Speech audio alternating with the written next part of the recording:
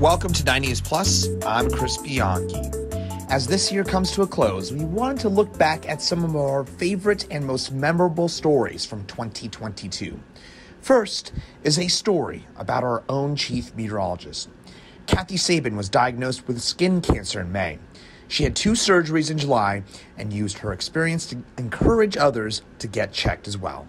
First of all, I think my main question for you, Kathy, we're really happy to see you back here. We really appreciate you being back here in the building.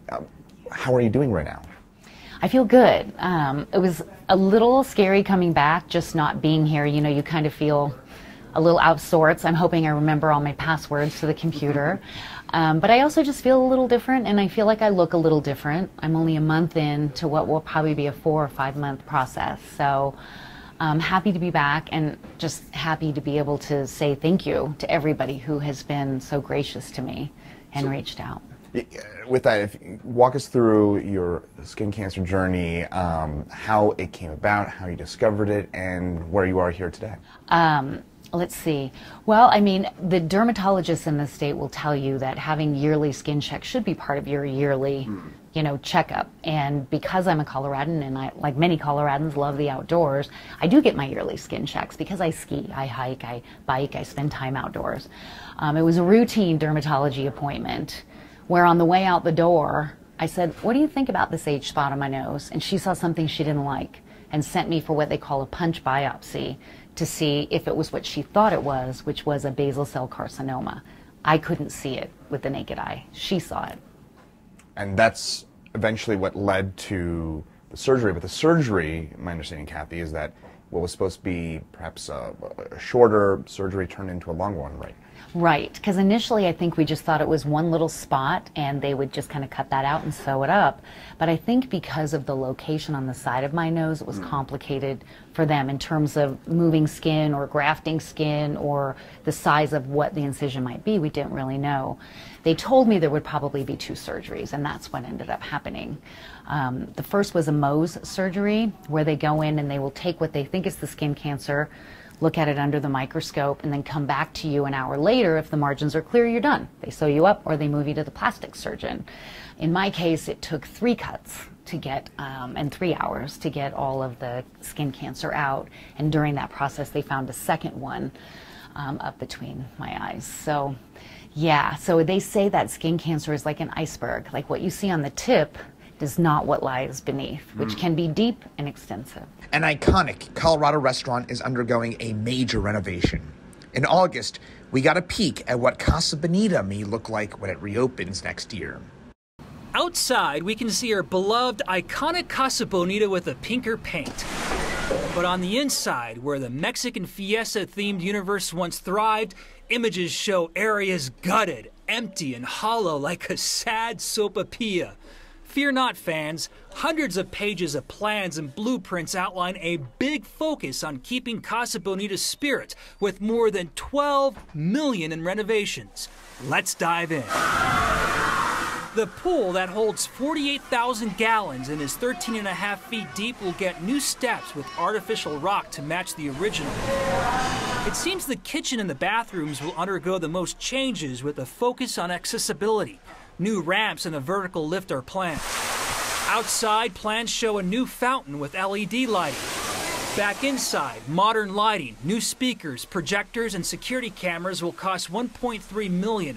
And some relief here. Black Bart's hideout won't be messed with too much. The main focus seems to be giving Casa Bonita's overall body a good repair with new guts behind the walls, like an overhaul on plumbing, new HVAC systems, and electrical. We're from Germany, Berlin, Düsseldorf, from all over Germany. Even with it shut down, people like these guys come from all over the world to take a gander at the grandiosity of Casa Bonita. When we were on the highway, we saw the top of this building, and we saw, all right, that could be it. We were like little boys, you know. Matt Stone and Trey Parker, the creators of South Park, bought the restaurant for $3.1 million last year. But it's clear from these documents they are spending about 4 times that to fix it all up. And was it really worth it?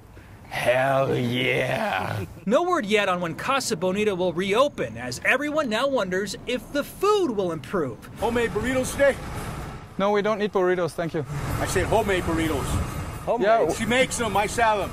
all right, but we're not hungry. We're just tourists. Take the opinion of the random burrito guy who showed up during our chat with our German friends. That's the worst place to eat. Yeah, we know that. In what appears to have been a preview of the team's season, the Broncos Stadium caught fire in March. It was apparently caused by work being done during the off-season.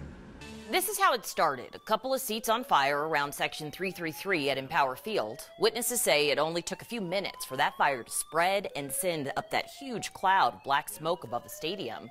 And this is a look at how it's going now. Most of Empower Field is okay, but there is quite a bit of damage in that part of the club section at the stadium. Well, our cameras caught the scene a little bit before 2:30 this afternoon. You can see that smoke rising from the stands. So different from the scenes we normally see, of course, at Empower Field. More than 70 Denver firefighters rushed there. They were able to get that fire under control. From outside the stadium, well, you have to wonder what was going through the minds of many drivers on I-25 when they saw the smoke billowing out of the stadium. And even people downtown were sending up the pictures as the smoke continued to get worse. Well, Denver Fire was right there. They gave us a look at what they faced once they got up to that section. Construction was underway in that area when the fire started, and some of the flames reached right up to the Ring of Fame, all the way down to the tunnels leading to the concourse. Sky 9 got to the scene just as the fire was nearly out. You can see the crews still working on some of the hot spots with the hoses. They had to pull all the way out into the stands. Several rows left behind a melted mess after today, and if you look above, well, you can see some of the legends. Some of the Broncos' names from the past will also need to be replaced. Dan Reeves, Jason Elam, Champ Bailey, and some others had their names on the Ring of Fame singed during today's fire. 9 News reporter Luis De Leon is outside the stadium live for us. And Luis, we're learning more on what could have started all this. Alex, Tom, our Broncos insider Mike Kliss is reporting that according to a source, the Broncos were having enhancements done to the East Club Lounge seating area when it appeared some metal work may have sparked. It's important to note we are still waiting on more information from Denver Fire. Speaking of which, those fire officials say that the fire itself was in both the suite area of the 4th level in the stadium. Also, a section of the seats on the 3rd level caught fire there too. Denver Fire says the big billowing dark smoke that you could see from pretty far away was in part a result of the type of plastic that the seats were made of, saying the material could produce a lot of black smoke. The sprinkler system was working, but it was not enough to get out in front of the fire and control it. For 96 years, the Echo Lake Lodge and Restaurant sold knickknacks, pies, and more at the top of Mount Evans. It closed this October when the owner's lease wasn't renewed. Life is full of twists and turns, whether you're winding up 14,000 feet to Mount Evans or going to see the beauty that surrounds Echo Lake as leaf peeping season begins. The staple of the mountain, Echo Lake Lodge. Look at this building. Look at this restaurant. I mean, there's not many like it anywhere. The lodge is historic, logs coated in Scott's liquid gold, windows and doors ancient but working. It's the place, you know, and then next it's the people. People like Bill. I'm kind of the oldest member of my family business now. He has made this place special for those who come from all over the world. The knickknacks are special. I mean, if you visit any of the national parks, you can have a visitor center and then you can have a gift shop, and I'll tell you where the people are. They're in the gift shop. A tiny gift shop with every nook and cranny filled with memories to be taken home. Thank you very much. Thousands, and it changes. It's the same for staples, the t-shirts, the coffee mugs, the keychain. Items Carl's family has provided for generations. Well, 57 for my family, and it's also been here since 1926. His grandmother bought the lodge in 1956 from the Broadmoor Hotel. At the time, she was also running the Crest House at Pikes Peak, the other 14er. 99 years of my family being on Pikes Peak, making those donuts. That's until it burned in 1979. And it just sits as a windblown viewing platform now. 42 years later, Echo Lodge is the latest family business to close. Denver Mountain Parks decided not to renew its lease after 57 years. Caught us completely off guard. I had already ordered all of my merchandise for the season, about $300,000 worth. And you ordered early and you ordered heavily because of the supply chain issues. And he still tells visitors, come on up, bring your lunch. We'll have hot chocolate, we'll have donuts. The end of this era makes Carl reflect on what they gave to Colorado tourism. We've made a lot of people happy along the way. We've had a great life along the way, and it's kept our family together. It keeps the family together when you have a family business. And bringing people together for special moments. Story after story. I've been coming here since I was a little kid. I can't believe it's not going to be that anymore. This is the last restaurant my grandmother ate at, and this is the one she wanted to go to. For Carl, his routine of the last 57 years will change for the first time. In May, he'll no longer stand on snowdrifts to take down the shutters, among other things. Lighting the propane stoves and getting the water going and setting up the store and all of these things. As life continues to throw this family twists and turns, he wants to leave those who kept this family business at 14,000 feet with this. I would just like people to know that I can't find enough staff to open my dining room, and for all of those people who brought their grandmothers, who brought their family up to look at the leaves and always had lunch at Echo Lake or always had a piece of pie at Echo Lake, I am so sorry, and I'm heartbroken that that we can't do that this year for you. It hurts. And finally, in March, Congress took a significant step toward making daylight saving time permanent, the Senate passing the Sunshine Protection Act.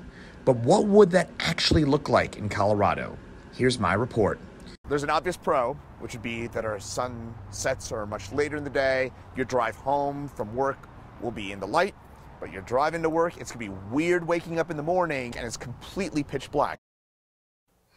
The switch to permanent daylight saving would make our mornings essentially look like this. The sun wouldn't rise until after 8 a.m. from late November to early February, with the latest being around 8:20ish. But the pro, you got no more of those 4:30 sunsets. The earliest sunset of the year would come in early December, and that would be about 5:35. Thanks for taking a look back with us, and have a happy new year.